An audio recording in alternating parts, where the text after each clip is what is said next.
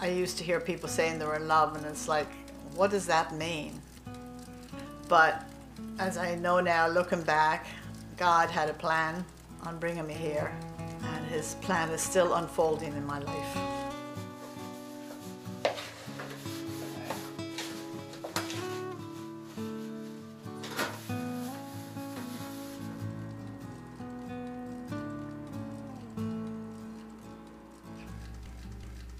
I was working in Dublin back in 1964. My parents asked me if I would come out to New York to help my sister with the children. You know, at that time I had really no idea of staying here. My dad came to say goodbye, and as he was hugging me, he said, "Just promise me one thing, don't get married over there." And so in May 1964, I came to the United States of America. One Friday night, my brother-in-law's two cousins called and said they were going to a dance down 69th Street.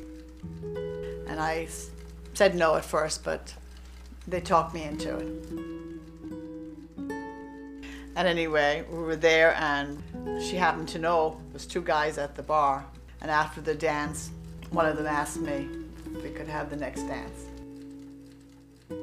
I had just gotten out of the service a year before that, or 2 years before that, and was still enjoying myself as a free man, not looking to settle down yet. But sometimes you meet the right person, and it changes your whole outlook on life. My first impression was that he looked very settled looking, and that he may have been married. But I was very happy to find out that he wasn't married, and my first impression was totally wrong about him altogether. So anyway, he took me home that night, and I remember him going to kiss me goodnight, and I said, "I don't kiss any Tom, Dick, or Harry." And he said, "Well, my name is Jim, not Tom, Dick, or Harry." And that was the beginning of a lifetime of stuff like that. How are you? Yeah? Have you been here before? Oh, no. No? No.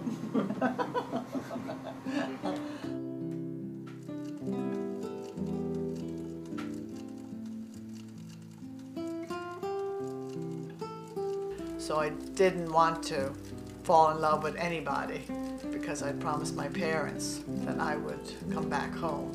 I had, boyfriends in Dublin, but it didn't bother me one bit that I left them all over there. But I couldn't imagine not having him in my life. I'd never felt like that about anybody else, and that's when I knew this is something deeper than I ever felt before. So I knew that I was really choosing between Jim and my parents. But I knew also in my heart that if I went home, I would never be happy again.